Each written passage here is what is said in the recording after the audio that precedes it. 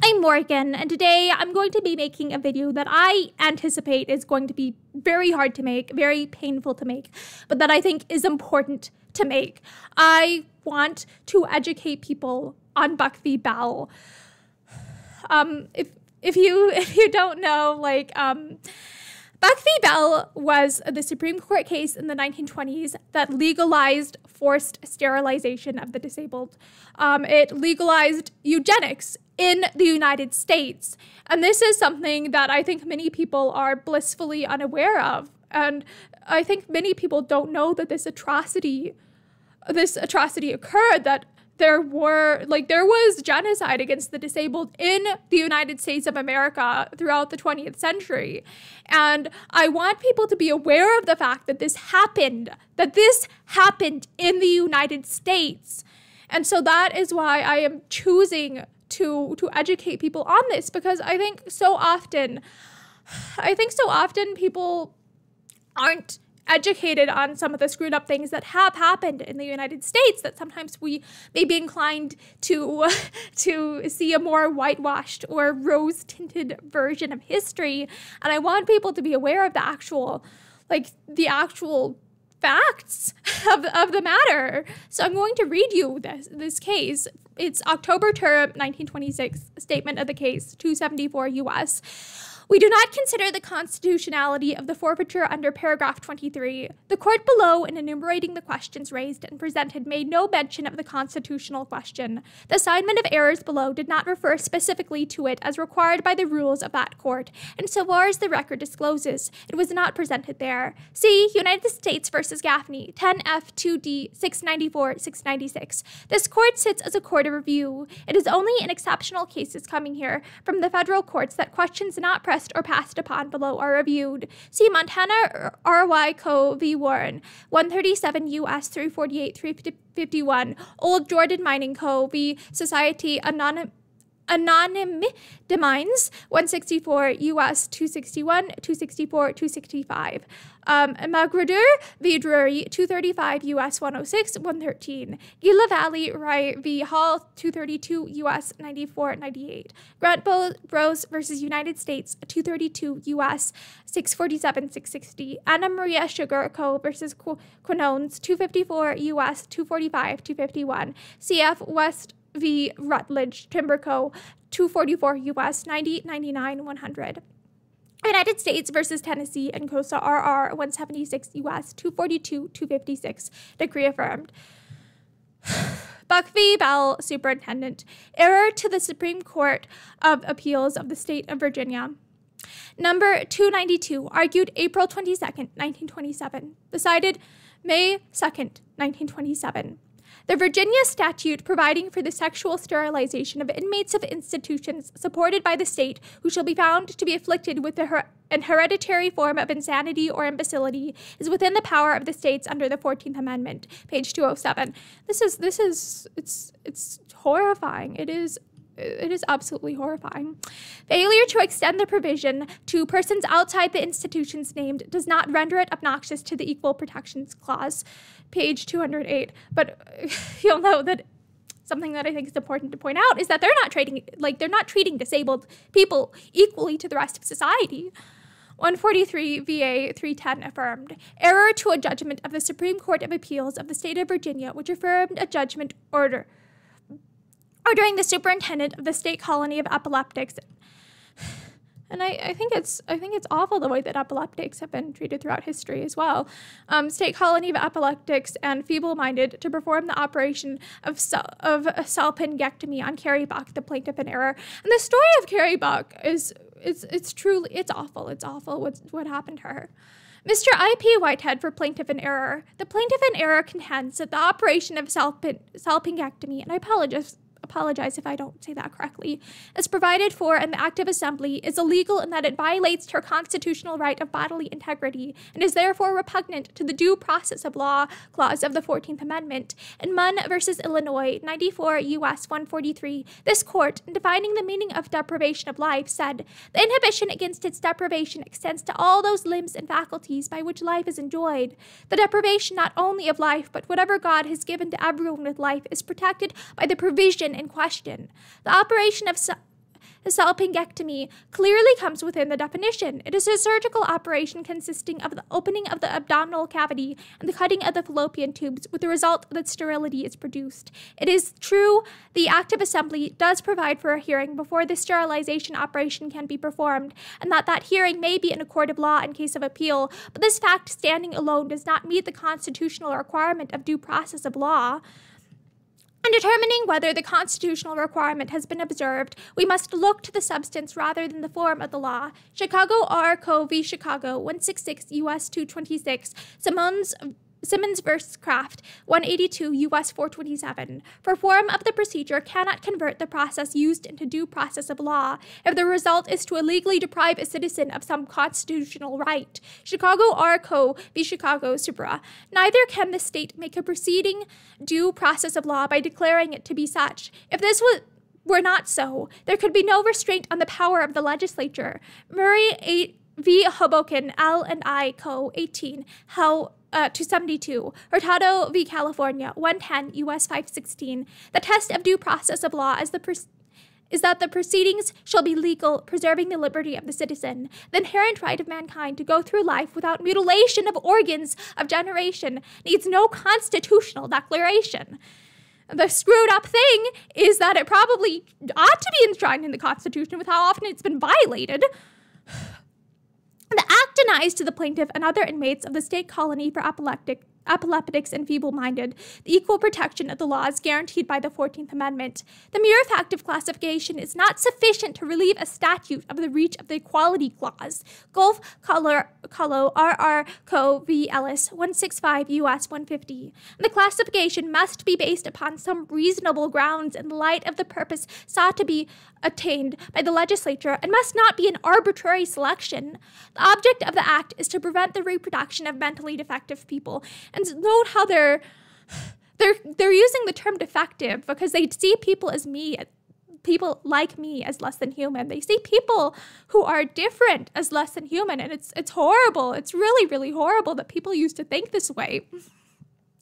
The legislature cannot take what might be termed a natural class of persons, split this class in two, and then arbitrarily designate the severed factions of the original unit as two classes, and thereupon enact different rules for the government of each. State v. Julo, 129 MO 163. State v. Walsh, 136 MO 400. Alexander v. Elizabeth, 56 NJL 71. Haynes v. Lapierre, 201 Mish 138. Smith v. Command, 231 Mish 409, Smith v. Board of Examiners, 85 NJL 46.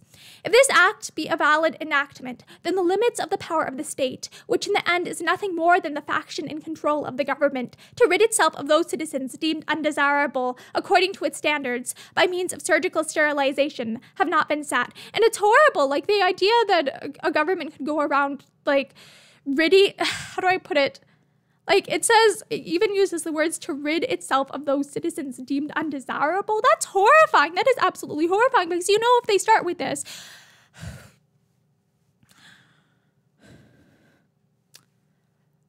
The Nazis did not stop with how do I put this? They're like the logical step beyond this is what the Nazis did. Like it's horrifying because I'm just saying, like, if they're willing to, if a government is willing to rid itself of people it doesn't like by forcibly sterilizing them, how many steps off is that from genocide? From I would consider forced sterilization of a group on a large scale to be genocide, but consider how close that is to. Like, how many steps away would it be to just murder people like me? It's horrifying. It's absolutely horrifying. It's like, so I personally find the concept that a government could rid itself of citizens deemed undesirable to be horrible. It's horrible. It's truly horrible. We will have established in the state the science of medicine and a corresponding system of judicature. A reign of doctors will be inaugurated, and in the name of science, new classes will be added. Even races may be brought within the scope of such regulation, and the worst form of tyranny practiced. Again, it's good that he's pointing out that, hey, this this is tyranny, and how do we know that this won't also be used to persecute, like, racial minorities, which, as a matter of fact, it was. Like, people should research into what was happening to the Native Americans as late as the 1970s. It's horrible. It's truly horrible. In the place of the constitutional government of the fathers, we shall have set up Plato's Republic. M. Aubrey E. Strode for defendant in error. The act does not impose cruel... Yeah, right, it does. But the act does not impose cruel and unusual punishment. A constitutional provision prohibiting the infliction of cruel and unusual punishment is directed against punishment of a barbarous character involving torture, such as drawing and quartering the culprit, burning at the stake, cutting off the nose, ears, or limbs, and the like, and such punishments as were regarded as cruel and unusual at the time the Constitution was adopted. Hart v. Commonwealth, 131 VA 741. In Re Kumler, 136 U.S. 436. Collins v. Johnson, 237 U.S. 509. Weems v. United States, 217 U.S. 349. In State v. Felon, 70 Wash, 65, which was a criminal case, it was expressly held that an asexualization operation, vasectomy in that case, was not a cruel punishment. How the... Like, I just want to know, who the heck... Like, what were these people thinking? To me, that seems like that's awful. That's a terrible thing. How is that? That shouldn't be legal. But yet, see, like, I think it's important to look and say, like, what the heck were people thinking? Like, how in the world did, like, I clearly think that that's cruel and unusual punishment. Yet the court of the United States seemed to think that it wasn't. It's screwed up. It's so screwed up. This court held in the Weems case, supra, that the provision of the federal constitution, Amendment 8, does not apply to state legislatures. The Act affords due process of law. Commission v. Hampton, CO 109 VA 565. Mallory v. VA Colony for feeble-minded. And I hate that they use the word, like, feeble-minded. Like, that just... I hate when neurodiversity is painted as a defect. Like, it's just, it's really... I don't like when it's portrayed that way. 123 VA 205. Anthony versus Commonwealth, 142 VA 577. The act is a valid exercise of the police power. The courts generally aren't disposed to suffer the police power to be impaired or defeated by constitutional limitations. I'm just saying, I like the Bill of Rights. I think that we should have a Bill of Rights and that the Bill of Rights should be enforced. Barbie versus Connolly, 113 U.S. 27. Shenandoah Lime Co. v. Governor, 115 VA 875. Section 159 of the Constitution of Virginia provides that the exercise of the police power of the state shall never be abridged. Hence, I don't like the idea of, of that. Like, I think that there are times when police power ought to be abridged. An exercise of the police power analogous to that of the state statute here in question may be found in the compulsory vaccination statutes. Sorry, my pronunciation is getting a little bit poor there. But the thing is, like, this is why we really, really need to pay attention to, like, the degradation of rights. Like, what's the old saying? The frog boiling in a pot of water. Like, they are using something that some people are fine with and using that as, like, justification to do something just the next step worse. Like, once you give up your right to bodily autonomy in any case, it is used, like, every single time that it's abridged, it's used to justify even worse cases of violations of bodily autonomy. Like, this is why bodily autonomy is so important. For there, as here, a surgical operation is required for the protection of the individual and of society. Look at the way that they are portraying disabled individuals. They're basically saying that disabled people are, like, they're portraying disabled people to be dangerous to society. And it's like, I'm not dangerous to society. I am disabled. I am on the autism spectrum. I am not dangerous to society. And yet, this judge from the 1920s would say otherwise. It's horrible. And that requirement has been upheld when imposed upon school children only. I think it's really screwed up that like, I don't think that anyone should have their right to bodily autonomy infringed upon in any case, because again, we see where that leads. So I would even argue that like, the state should not be in medical procedures at all, ever, period. Because I see the cases of how it led to forced sterilization of people when the government has control of people's medical decisions. And I'm also seeing, like, in the modern era, like Dobbs, how that decision has led to women having to flee states like Texas to go get basic medical procedures. I don't want the government telling people what we can and can't do with our bodies.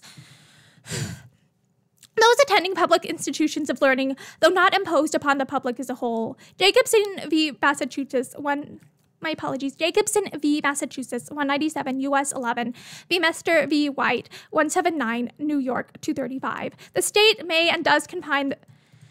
This is horrifying. Again, like, I think that the involuntary institution of people who are neurodiverse and different is horrible. Like, you're violating our equal protections.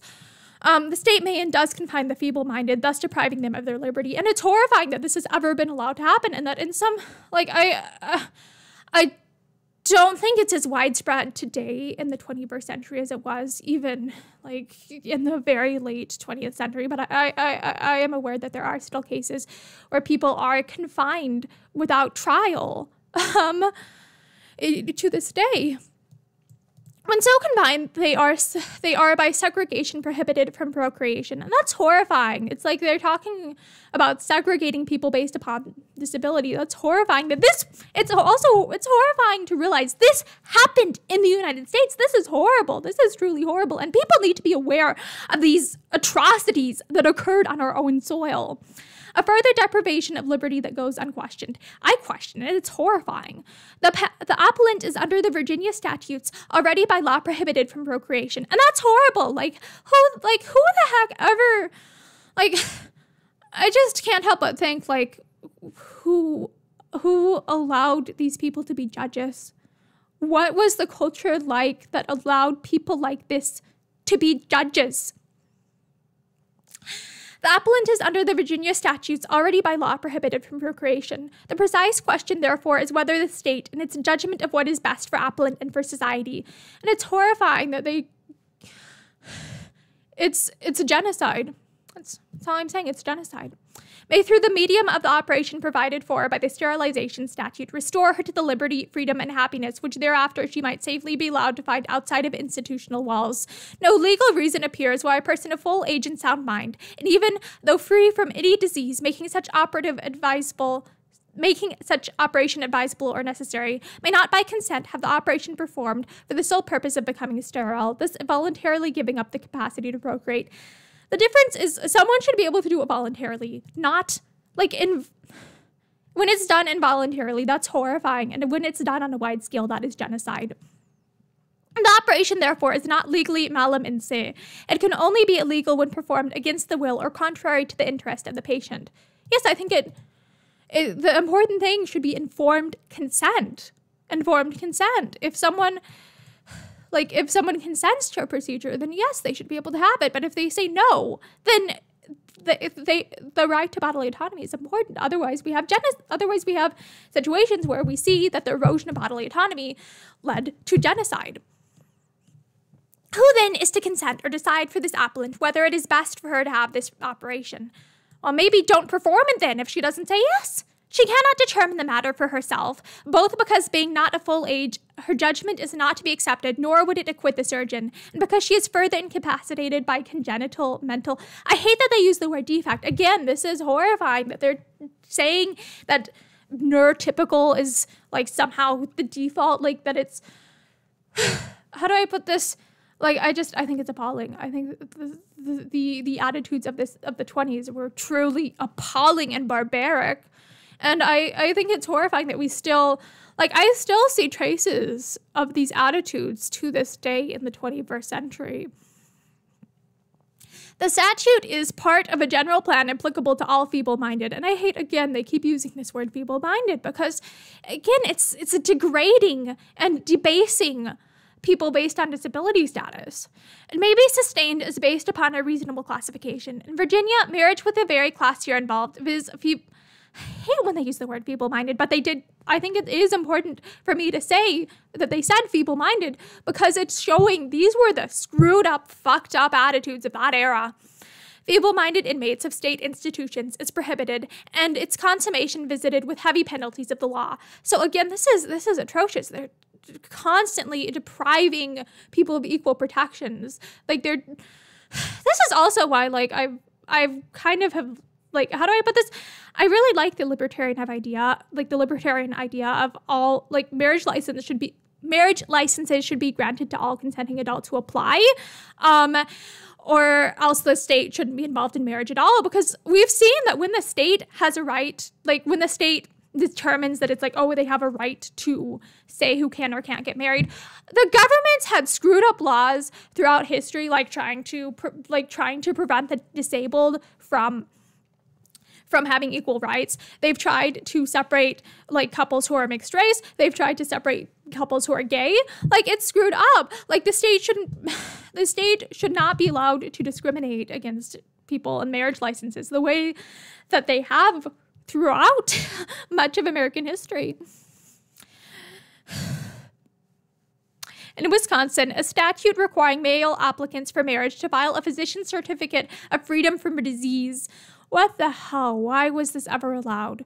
Was it like, you shouldn't have to prove your health to the state to like get married. That is horrifying. Was sustained in Peterson versus Woodhull, 157, Wisconsin 641. See also Maynard versus Hill, 125, U.S. 190. The validity of a statute prohibiting the marriage of epileptic. It's horrifying to realize, I remember, I knew someone with epilepsy and when I was in college, and they were a wonderful person, contributing a lot to society, a very creative and intelligent individual, capable of many, many things. And the fact that, someone like that person, 100 years ago would have been denied the right to marriage, it's awful. That's terrifying.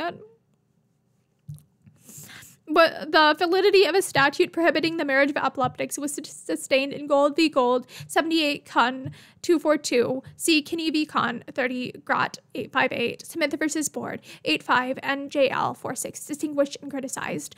Mr. Justice Holmes delivered the opinion of the court. This is a writ of error to review a judgment of the Supreme Court of Appeals of the State of Virginia, affirming a judgment of the Circuit Court of Elmhurst County, by which the defendant in error, the superintendent of the state colony for epileptics and the feeble-minded, was ordered to perform the operation of salpingectomy upon Carrie Buck, the plaintiff in error, for the purpose of making her sterile. It's horrifying, because she did not. We know that Carrie Buck, she did not... she did not give informed consent to this. This was done to her without her, against her will. 143 VA 310. The case comes here upon the contention that the statute authorizing the judgment is void under the 14th Amendment. It ought to be void under the 14th Amendment, that's for certain, as denying to the plaintiff in error due process of law and the equal protection of the laws. And this is just showing that the equal protection of disabled people has been systemically, just not respected throughout American history. And this needs to be talked about. This needs to be acknowledged that this happened. Carrie Buck is and I hate that they're using this, but again, Carrie Buck is a feeble-minded white woman who was committed to the state colony above mentioned in due form. And I think it's racist that they're calling her a white woman. Why does her race have anything to do with this? Her race is similar to her disability. It's an immutable characteristic. Would they have made a different decision if she was a different race? I'm just realizing that, God, how do I put this? Yeah, there was a lot of racism at that time, so maybe they would have. She is the daughter of a feeble-minded mother in the same institution, and the mother of an illegitimate feeble-minded child. And the thing that stands out to me there is the fact that if they're saying that she isn't able to consent to sterilization, how the hell was she able to consent to sex? To me, that suggests that she, if we're saying that she's not able to give informed consent, then she was a rape victim. That to me suggests that she was a victim of, if nothing else, of statutory rape, this poor woman. Oh my God. She was 18 years old, so that tells me that happened to her when she was teenage. Oh, fuck. That makes it even worse. That makes it even fucking worse. She was 18 years old at the time of the trial of her case in the circuit court in the latter part of 1924. An act of Virginia approved March 20th, 1924. And I'm just thinking, like, whoever was the father of that kid should have been tried for rape. Like, I'm just saying. An act of, like, I'm just saying, like, if she was a teenager at that time and she's supposedly, like, has serious mental health issues, like, I just suspect that that was not a consensual relationship. And I'm like, was anything ever done to the person who did that? Like, was anything ever done to the person who probably did something very, very bad to her? An act of Virginia, approved March 20th, 1924, recites that the health of the patient and the welfare of society may be promoted in certain cases by the that is so fucked up. By the sterilization of mental defectives. I hate that they're using that word. I hate that they're using the word defective, because people who are neurodiverse are not mentally defective. We're different. Under careful safeguard, etc. That the sterilization may be effected in males by vasectomy and in females by salpingectomy. And I'm not entirely sure what the modern equivalent of that would be, like, if that's still being performed under a different name. Without serious, I mean, I guess they had anesthesia. Without serious pain or substantial danger to life. But it's still, it's still horrible. You're basically saying that you, like, even if you're saying that they don't have substantial danger to life, it's like, you're saying that you don't want anyone else like them to exist? So that's still genocidal. That the Commonwealth is supporting in various institutions many quote-unquote defective persons who have now discharged would become a menace. Why are they calling people who are just different a menace? It's horrifying. But if incapable of procreating might be discharged. This is fucked up. I'm just saying, like, it's, like, I already knew this was fucked up, but I'm more pissed now reading it and just confronting the disgusting attitudes and opinions of these awful judges. A menace, but if incapable of procreating, might be discharged with safety and become self-supporting with benefit to themselves and to society. This is just so screwed up. You're basically saying that, like, oh, like, how do I put this? If someone's, like, not able to provide for themselves to the point where they need, like constant support, or they need to be, like, surrounded by nurses to help them out and stuff, like, sterilizing them isn't going to magically make that better. So this is just eugenics. This is just glorified, whitewashed eugenics. But if incapable of procreating, might be discharged with safety and become self-supporting with benefit to themselves and to society. And I hate how they're just talking about society, not caring about the individual rights of people. And that experience has shown that heredity plays an important part in the transmission. How the hell do you transmit insanity? Like,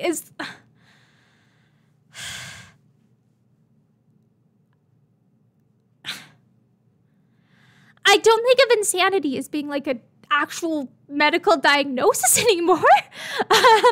That heredity plays an important part in the transmission of insanity, imbecility, etc. Like, I'm so glad that, like, I know that there are so many strides that need to be taken in that, like, the mental health community, but, like, thank God we're better than this. Like, thank God things have moved on significantly since, like, the 1920s. Like, there are still a lot of ways for improvement, but it's at least fucking better than this.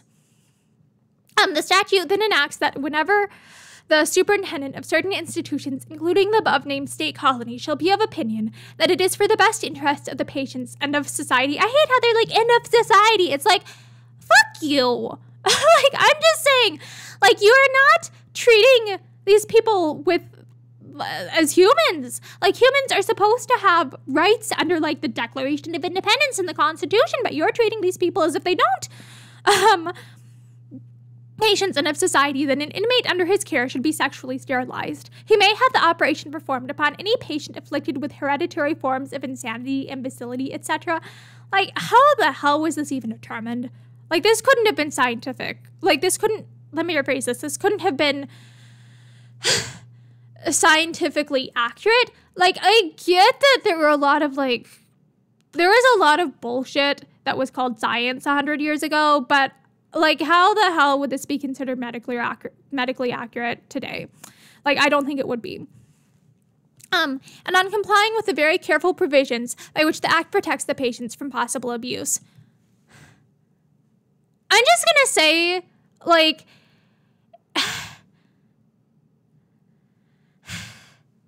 an unwanted or an unintended pregnancy is gonna be more so suggesting that they were abused. That would be evidence of abuse. So you're not getting rid of the abuse. You're just, like, hiding the fact that these people were abused. The superintendent first presents a petition to the special board of directors of his hospital or colony, stating the facts and grounds for his opinion, verified by affidavit. Notice of the petition and of the time and place of the hearing in the institution is to be served upon the inmate, and also upon his guardian. And if there is no guardian, the superintendent is to apply to the circuit court of the county to appoint one. And this is also something that I think we need to be paying attention to, like the language, like how they're referring to guardians, because even today, like, this just makes me think of Britney Spears and her, like, the guardianship that she has had to put up with, and how even today in the 21st century, her reproductive rights were stolen from her. Like, this case is relevant to this day because of, like, I'm sure that there are probably other less noteworthy individuals who this happened to, but Britney Spears is the one who it comes to the top of my mind immediately. If the inmate is a minor, notice also is to be given to his parents, if any, with a copy of the petition. The board is to see to it that the inmate may attend the hearings if desired by him or his guardian. The inmate may attend the hearings. It's like we're not treating this person, like, we're not treating these people, like, we're calling them inmates, but it's like they're individual humans. Why are we not calling them like individual humans? The evidence is all to be reduced to writing, and after the board has made its order for or against the operation, the superintendent or the inmate, and I hate how we're referring to the people as inmate because these are disabled humans, these are humans, or his guardian may appeal to the circuit court of the county. The circuit court may consider the record of the board and the evidence before it and such other admissible evidence as may be offered, and may affirm, revise, or reverse the order of the board and enter such order as it deems just. Finally, any party may apply to the Supreme Court of Appeals, which, if it grants the appeal, is to hear the case upon the record of the trial in the circuit court, and may enter such order as it thinks the circuit court should have entered. There can be no doubt that so far as procedure is concerned, the rights of the patient are most carefully considered, and as every step in this case was taken in scrupulous compliance with the statute, and after months of observation, there is no doubt that in that respect the plaintiff in error has had due process of law. But it's screwed up. It's really, really, really screwed. It's so screwed up. It's so screwed up that this could have been ever allowed to have happened. The attack is not upon the procedure, but upon the substantive law. And I think the substantive law, like, it should have been overturned.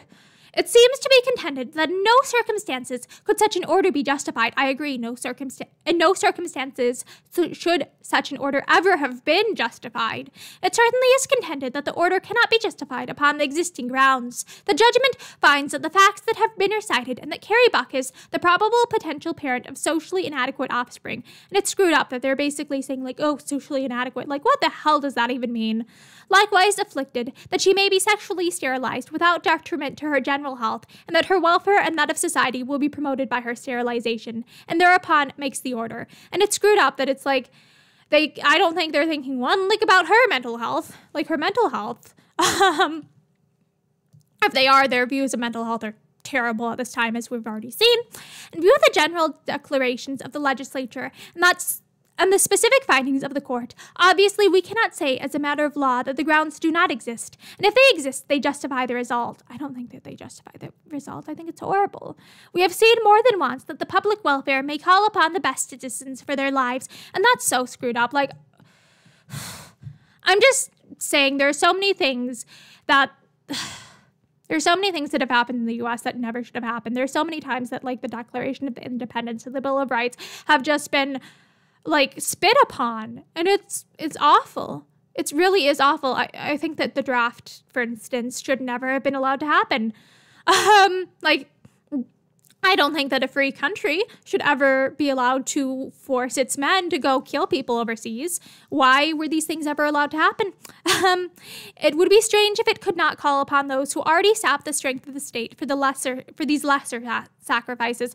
I think that we need to stop being like, oh yeah, this sacrifice for the state. No, we should be looking at people's rights. We should be respecting people's individual rights. It would be strange if it could not call upon those who already sap the strength of the state for these lesser sacrifices, often not felt to be such by those concerned, in order to prevent our being swamped with incompetence. And it's so screwed up. It is so screwed up that people used to think this way. It is horrible. It is better for all the world, and this is the line that I'm going to just not comment on this for a second, because I comment on it after, because I think people need to hear this whole atrocious, hurtful line as it was written.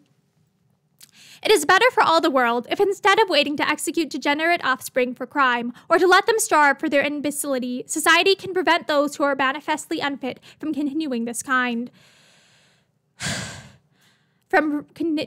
kind. The principle that sustains compulsory vaccination is broad enough to cover cutting the fallopian tubes. Jacobson v. Massachusetts, 197 U.S. 11, 3 generations of imbeciles are enough. And that is the end of that line, because I think people need to hear that this is what, like this is the end of where the ends justifying the means lead. This is why we must stand up for bodily autonomy under all circumstances, because when we do not stand up for bodily autonomy, we slowly see it erode. We see one thing be used to justify another. This is why we must stand up for the rights of disabled people, why we must stand up for the rights of people who are like of diverse races and backgrounds and stuff, because we see one after another, if one group is oppressed, then that oppression is used to justify the oppression of other groups. We must speak out against ableism. We must speak out against discrimination when it happens. But it is said, however, it might be... Oh, wait, this is the syllabus now, I think.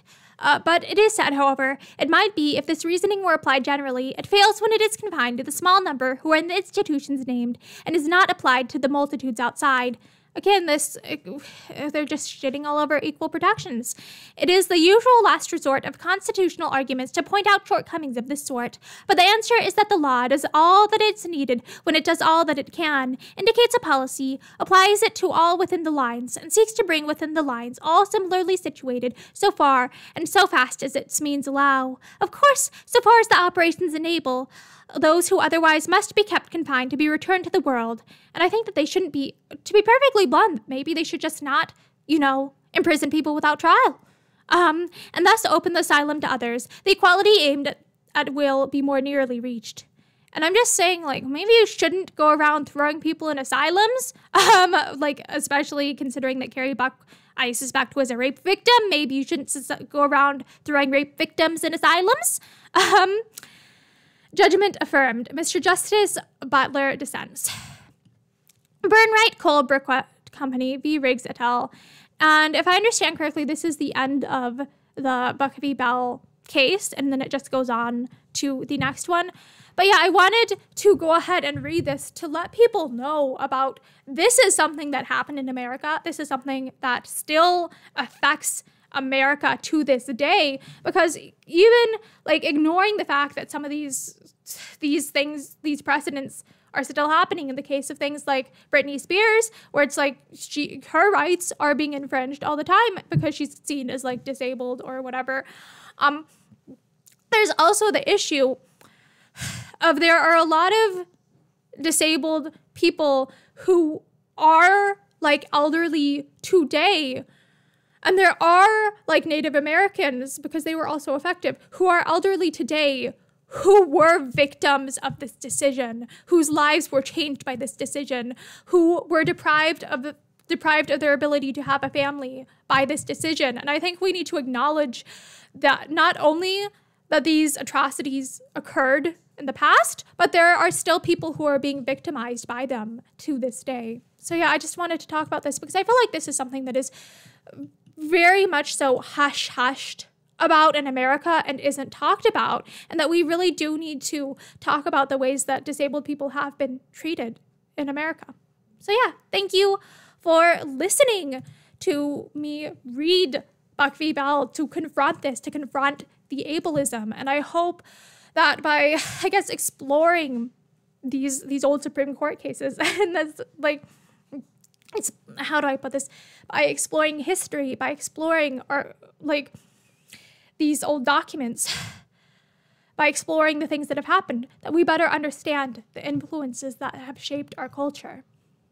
So yeah, I hope that you are having a better day than a lot of people throughout history have.